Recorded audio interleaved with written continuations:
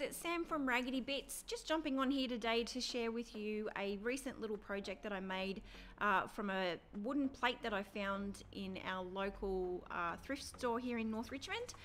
It already had an existing paint job on it, so all I've done to prep so far is I gave the entire plate a really good clean with TSP because it had existing like grubby marks and all that sort of stuff, so I wanted to give it a good clean, and I've painted it using Fusion casement, and I've popped on 2 coats, letting each coat obviously dry in between.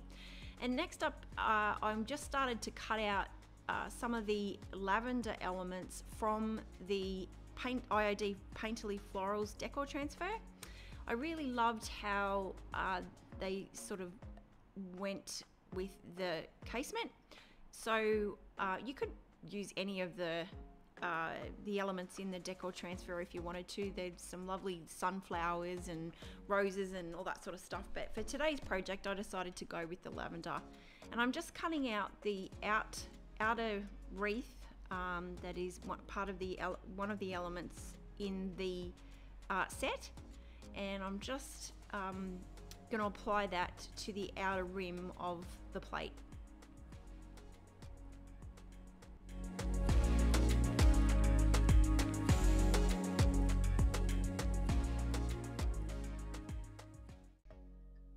So now just taking the applicator in that is included in the pack of decor transfers, I'm just now going to gently burnish that onto the plate.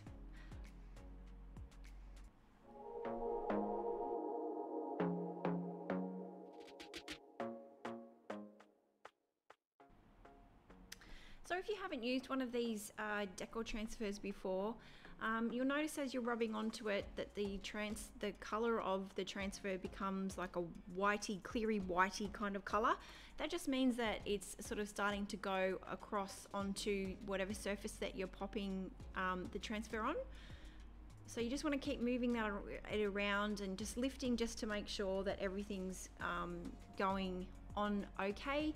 And if you happen to see that a little bit of the transfer is left behind, that's okay. You can just simply lay the transfer back down again and rub over it again to make sure it's adhered properly.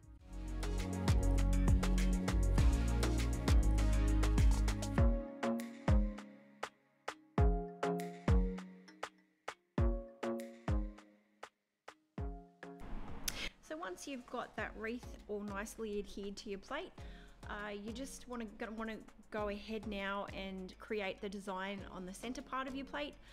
I just ended up using the spray, the lavender spray that is in the center of the wreaths in the pack. I just thought it looked really pretty and soft as a nice sort of kind of soft design in the center of the plate.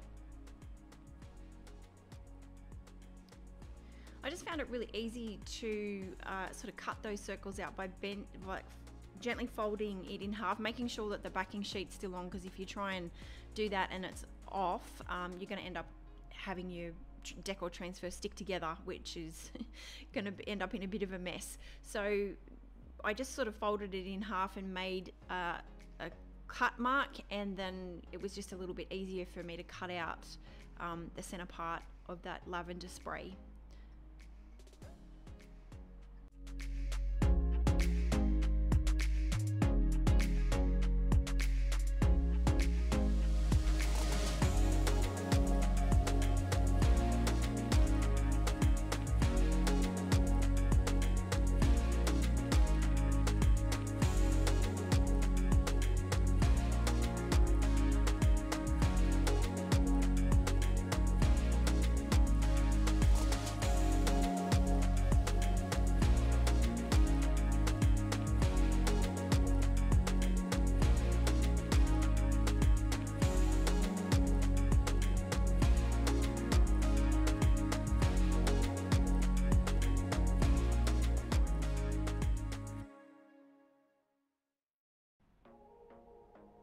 Now just taking some 120 grit sandpaper, and I've just wrapped that around a sanding block. Just gives me something a little bit more to hang on to. I'm just going around the edges of the plate and distressing it.